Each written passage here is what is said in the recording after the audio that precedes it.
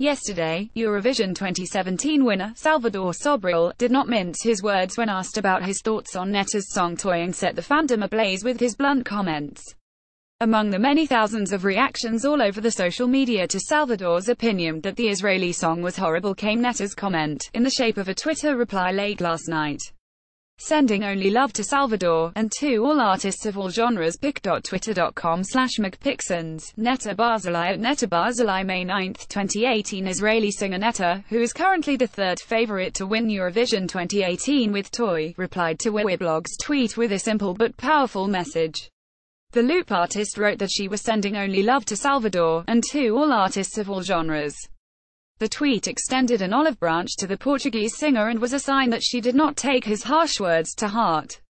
Moreover, the same message is a veiled comment on the fact that music comes in different forms and that all artists are worthy of respect for their artistry.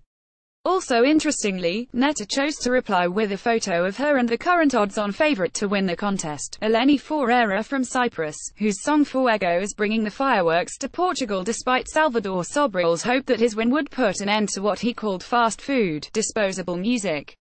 Fans react to Salvador Sobral's comments about Netta's song. Netta's only love reaction was a far cry from the comments of many Eurovision fans, who opinion-shamed Salvador Sobral for his criticism of Toy.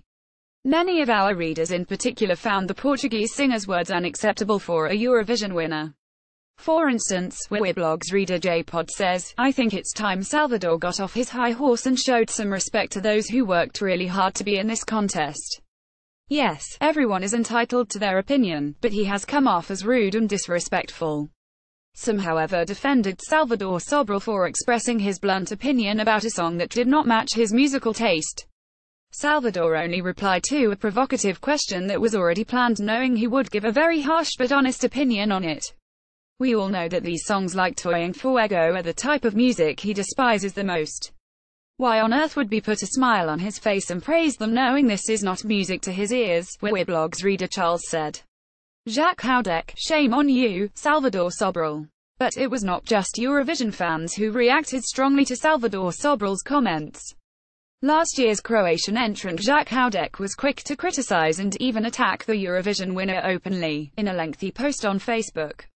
Just like Salvador Sobral, Jacques Houdek did not mince his words.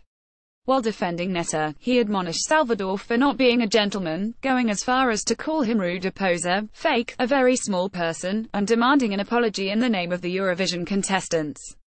The Croatian singer also attacked Salvador Sobral for participating in the contest despite being sick and for not attending last year's rehearsals. "You may have tricked the entire Europe, but you did not fool me," he added, highlighting the fact that last year's winner was a very divisive figure in the contest, not just among Eurovision fans, but also among the artists themselves. There is no suggestion that Salvador's medical condition was exaggerated for Eurovision. Earlier this year, Salvador Successi underwent a life-saving heart transplant operation and is happily recovering. What do you think about Netta's reply, and what do you make of Jacques Houdek's angry reaction to Salvador Sobral's comments? Sound off in the comment section below.